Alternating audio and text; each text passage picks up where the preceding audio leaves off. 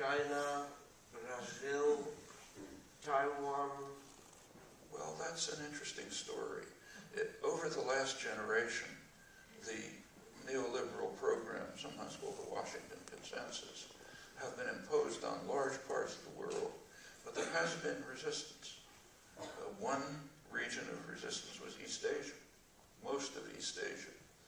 East and Southeast Asia have somewhat resisted this.